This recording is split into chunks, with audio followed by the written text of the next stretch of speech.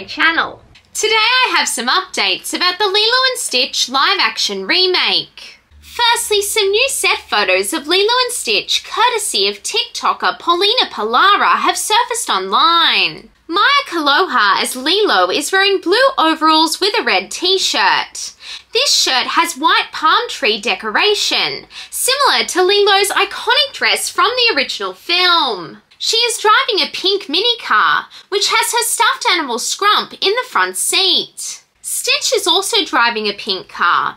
He looks the same as the animated Stitch, and I honestly think he looks pretty good. Secondly, some other set photos posted by Just Jared have revealed that Pleakley, an alien played by Billy Magnuson, will have a human form. According to the Diz Insider, Pleakley will still be an alien in the film, but he'll just possess specific tech that allows him to look human. Thirdly, the Diz Insider has been able to confirm that Captain Gantu will be in the film. They heard that he will be voiced by original voice actor Kevin Michael Richardson, but this has not been confirmed. Anyway, that's all for today. Like this video if you liked it and please subscribe. It would mean so much to me.